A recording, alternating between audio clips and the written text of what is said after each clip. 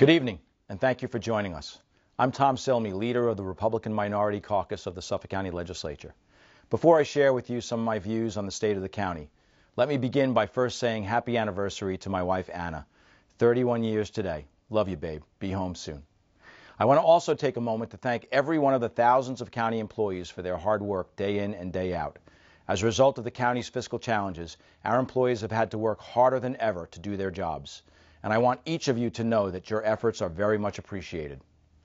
On a more somber note, to those whose families have been impacted by addiction, I know I speak for every one of my colleagues in county government as we reach out our hands together and say we will walk beside you every step of the way as we fight this battle.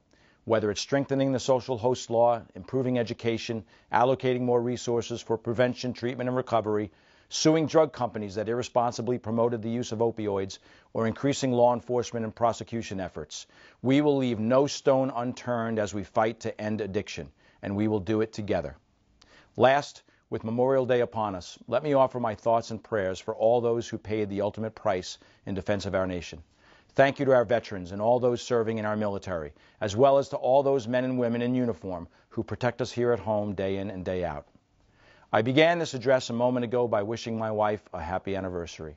Anna and I have two grown children. Family is very important to us, as I know it is to you. But I'm watching as our families get torn apart by the promise of a better job in another place, where the cost of living is less, where the quality of life is greater.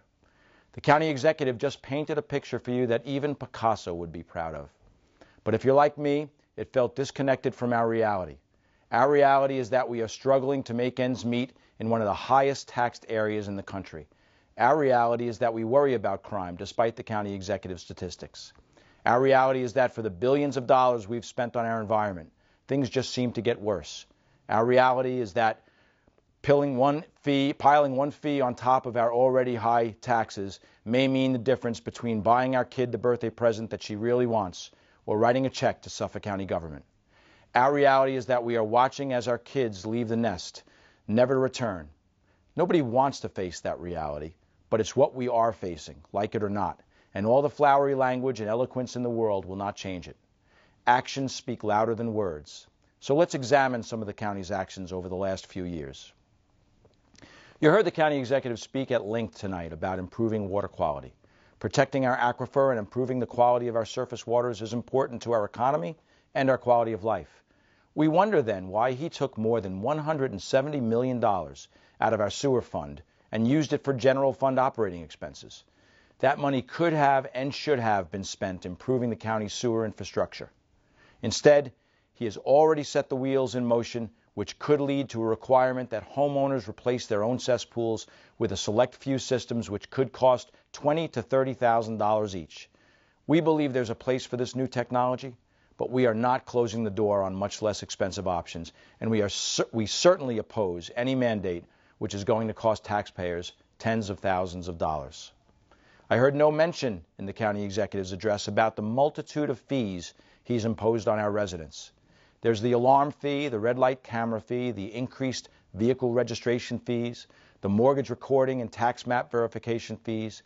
There's even a cremation fee, which they recently raised. Did you know that unless you pay the county's registration fee, one false alarm on your burglar system could cost you more than $100? Did you know that when you open or close a mortgage or home equity loan, you'll write a check to Suffolk County for more than $500? That's $500 when you open and $500 when you close the loan.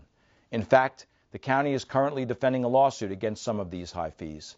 If the county loses this suit, which very well could happen, our taxpayers will be on the hook to pay tens of millions of dollars back to those who paid the fees.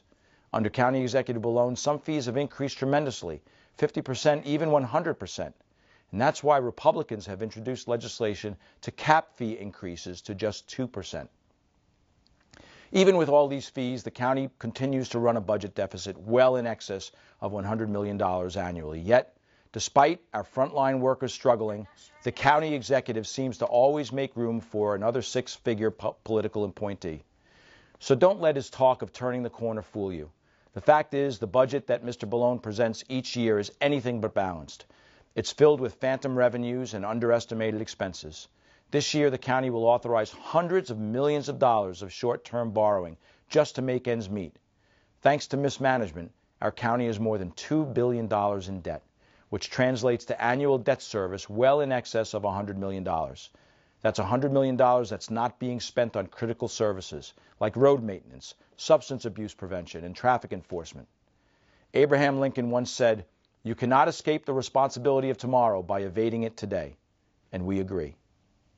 I spoke earlier about the fact that the county is being sued for overcharging residents for a variety of fees. In fact, our county taxpayers are currently facing hundreds of millions of dollars in lawsuits. Every municipality expects to get sued every so often. But imagine getting sued because your chief executive intentionally breached a contract. I'm speaking about a lawsuit the county recently lost to a company that installed solar carports at county parking lots. Despite our contractual obligation, the county executive decided not to allow the carports in one of the lots specified in the contract. The county was sued, and naturally we lost. We appealed, and we lost again. We tried to get our insurance company to pay. They said no. We sued them, and we lost that suit. And now we're appealing that decision. All total, between the cost of the $10.5 million judgment, legal costs, interest, and lost revenue from the contractor, the taxpayers took it on the chin for nearly $15 million. The Newsday editorial headline read, quote, "Suffolk exec Balone bungled exit from solar panel pact," unquote. The editorial went on to say, quote, "Suffolk County could have, should have done something, anything, to avoid making the taxpayers pay for the county's failure to follow the correct process again. This is not skillful management," unquote. The county executive has a lot of big ideas. Stadiums, underground roads with driverless cars, bicycle sharing, bus rapid transit. And big ideas are great. But just like at home, you have to fix the toilets and mow the grass and put some food on the table before you worry about a new boat or a home entertainment center. The nuts and bolts of this county are rusting away. The fabric of our families is coming unwound. It's frightening to see it happening right before our very eyes. As Republicans, we are fighting against unnecessary borrowing and spending while saying yes to necessary infrastructure improvements. We're fighting against corruption and against an out-of-control red light camera program which appears to be more about revenue than it is about safety. We're fighting against excessive borrowing which places the financial burdens of today on our children. We think we should spend what we receive and not a penny more. And we do not think we should balance our budget on your back with fee upon fee upon fee. So far, many of our efforts have suffered a partisan death, but we're hopeful that we are finally starting to make some progress, and we will not give up. But the most important part of all of this is you.